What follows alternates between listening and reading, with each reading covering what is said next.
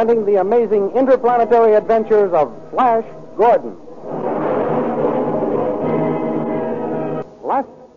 Last week, you remember, King Voltan received a call from one of Khan's lieutenants, telling him of the plight of Flash, Dale, and Khan, and asking for help. Dr. Zarkoff was at once dispatched with an army and some ray cannon to the rescue of our three friends. In the meantime, Dale and Khan planned to obey all orders so they might get the freedom of the palace and hoped to be able to free Flash from the clutches of Queen Azura. For a brief moment, Dale talked with Flash, who, although he didn't recognize her, pitied the beautiful girl chained to the kitchen stoves and promised to ask the Queen to free her. Before he could gain Azura's consent, Saul interrupted the conference with the news that the land was being invaded by the Hawkmen. Azura called out the army and asked Flash to be commander-in-chief. This angered Saul, who wanted that distinguished place for himself. These thrilling adventures come to you as they are pictured each Sunday in the Comic Weekly, the world's greatest pictorial supplement of humor and adventure. The Big Comic Weekly, each page printed in full colors, is distributed everywhere as an integral part of your Hearst Sunday newspaper.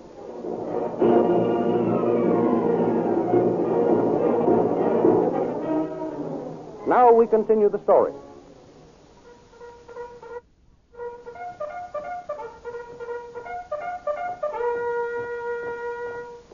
Summoned by Azura, legion after legion of blue magic men fall into formation. Flash prepares to assume his new duties as commander-in-chief. Azura, how large is your army? I do not know exactly. Then the first thing to be done is to review the regiment. I must know what strength of armed men I have at my disposal. Very well. Come under this balcony, Flash. From here you will have a good view of the parade ground. Azura, I wish to have your army... Our army, my prince. Our army pass in review. Will you give the order, please? When I asked you to become commander-in-chief, I gave you full command of the armed forces. Thank you. Saul? Sire. Send word for formation past this balcony. As you command, sire. Serving as your commander-in-chief is a pleasure, Azura, but it is also a great responsibility. Not too great for you, my noble prince. I shall do all in my power to prove worthy of your faith.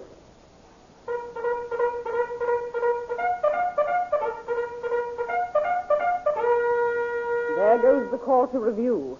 See, the First Legion is wheeling and starting this way. What a splendid army. We ought to defeat these Hawkmen, whoever they are. Here comes the finest of them all. Guard. And those coming next? What are they? The light magic artillery. But what are those tremendous objects being pulled by the next legion? Those are the combustion ray machines. Combustion ray machines? What are they for? Wait until you get into action. Your officers will tell you. You're not only a queen of magic, my beautiful one, but you're also a queen of suspense. What legion is this? The sleep gas legion. Sleep gas. That sounds like a most formidable weapon. And here comes the stone formation legion. And the ones with the cloak? The invisibility legion. And those? The camouflage legion. Who are the ones with the long hair? The animal legion. And those men with the peculiar shields? The transparent wall legion. And those machines coming now? The dissolvo gun legion. And still they come. Legion after legion. I've never seen such an army. Have you seen enough, sire? Only about half of our regiments have gone by. If this is only half of the army, Tal, I pity these Hawkmen when I start the attack.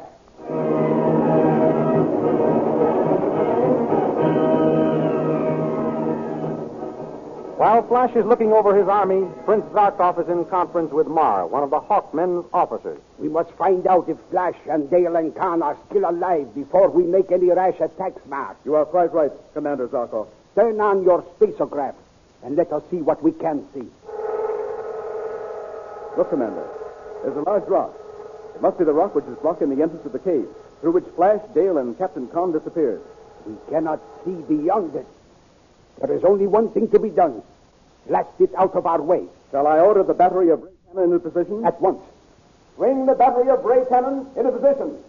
Aim for the rock. I hope we are not too late to save them. Oh, I hope not, too. Captain Khan is too good an officer and friend to lose.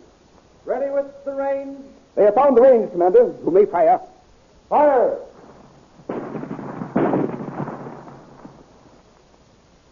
Look, the rock is splitting. That's got it. The rock is destroyed. Come, Ma. Let us try the spacograph again. Nothing but haze. The country is well named. Blue Magic Land. Spoiled by that witch queen. Mar, there is only one thing left now. And what is that, Commander? Call for a volunteer to go into the territory of the Blue Magic Men and find out the information we wish. Of course. A spy. Commander, I myself will go. No, we cannot spare you, Mar. Send one of the privates. No, Commander. I will not ask any of my men to do what I would not do myself. You are a brave man and a fine officer. I shall speak to Down about promoting you when I return to his palace. Thank you, Commander. Azura has thrown up a protective and impenetrable fog against our spacograph. But we may be able to beat her yet. And how do you propose to do that, Commander? It is simple. Mar, you will disguise yourself as a peddler and gain entrance to the Queen's palace. Well, how? Say that you wish to enter her service. Inside your peddler's pack, you will have a portable space phone. Oh, Commander, you have my utmost admiration. It is the plan of a genius, a super strategist. When you have found out the information we seek, establish contact with me here, and I shall proceed on your report. Very good, Commander. When shall I start on my mission? At once. Commander, I shall give you the information or my life.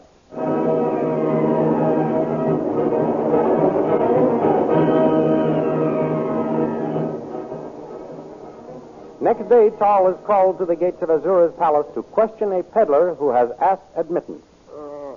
Who are you? I am a poor peddler, footsore, weary, and hungry.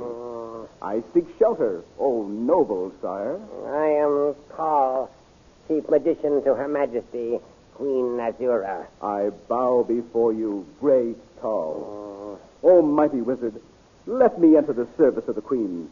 You will find in me a zealous neophyte. You are a peddler. Why are you so anxious to change your profession? I can hardly make a living. Soon I shall have to turn beggar. Let me devote my life to being of some use to the Queen.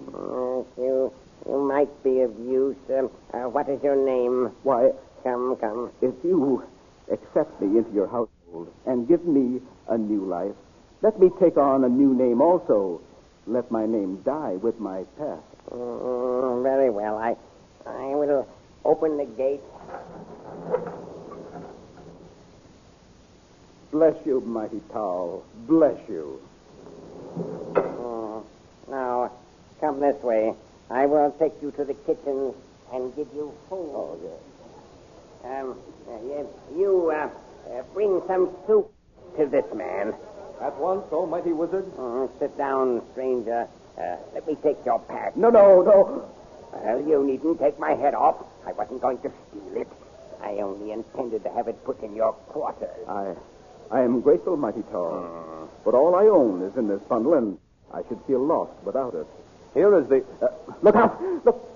Don't spill that soup.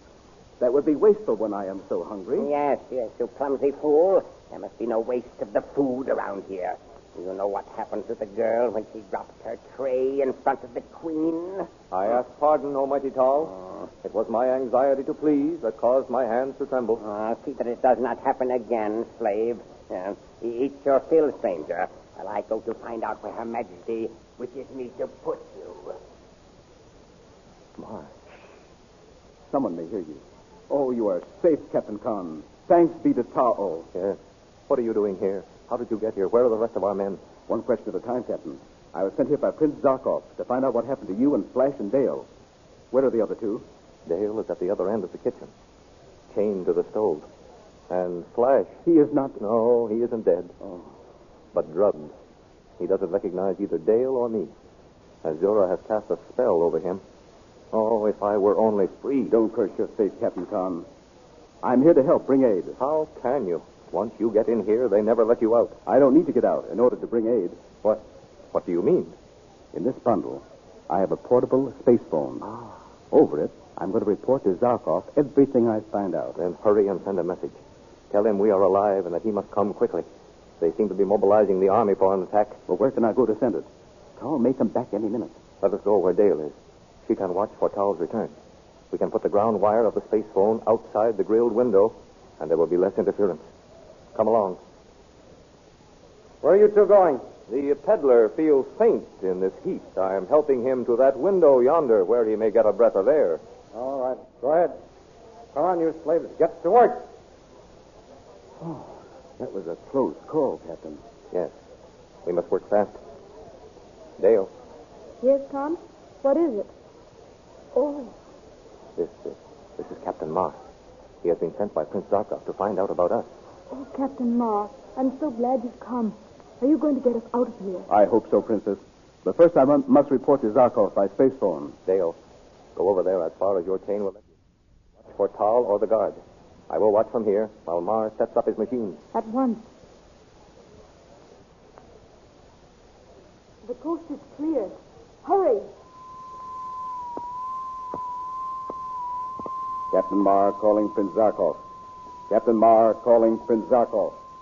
Captain Marr calling Prince Zarkoff. Captain Marr calling Prince Zarkoff. At the same time, Prince Zarkoff, in the far-off kingdom of the Hawkmen, is trying to establish a space phone connection.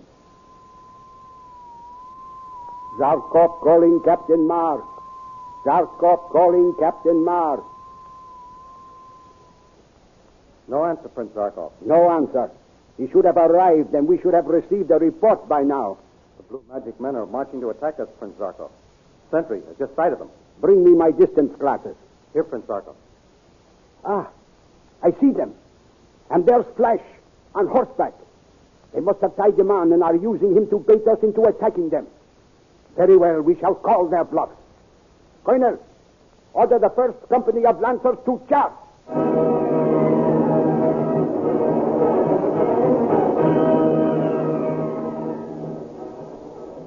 The first Lancers, the greatest flyers in the Hawkmen army, circle to a dizzy height and at a signal from their leader, fold their wings and dive for Azura's army. Down at the head of the armed blue magic men, Flash and Azura watch the diving Hawkmen.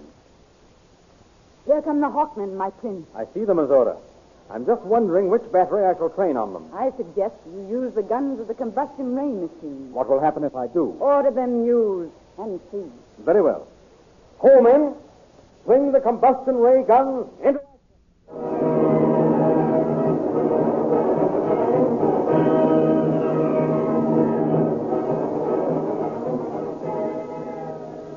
What is the secret of the great combustion ray machine? Will the gallant Hawkmen under Professor Zarkoff be able to overcome it and rescue Flash Gordon and Dale Arden? In next Sunday's Comic Weekly, which is a part of your Hearst Sunday newspaper, you will find a full-colored picture of the combustion ray machine. Also a thrilling action picture of the Hawkmen in battle formation. See if you can guess how the combustion ray machine works and what will happen to the Hawkmen. And besides Flash Gordon, you'll find all your old friends waiting to entertain you in the Comic Weekly. Full-color pictures of the merriest, funny men and bravest adventurers ever assembled in all picture magazines. Think of it, bringing up Father, the Little King, Polly and her pals, the Katzenjammer Kids, Jungle Jim, Toots and Casper, Barney Google, good old Skippy, Mickey Mouse, and many, many others. Yes, they'll all be there with new pranks and more thrilling adventures to entertain you. For the Comic Weekly is the world's biggest and best pictorial supplement of fun and adventure. So once more we suggest you get the big Comic Weekly with your Hearst newspaper next Sunday. Study the Flash Gordon pictures and see if you can guess what will happen when Professor Zarkoff and his gallant Hawkmen come face to face with the combustion ray machine. Be sure to listen for the answer next week at this time when we will present another chapter in the amazing interplanetary adventures of Flash Gordon.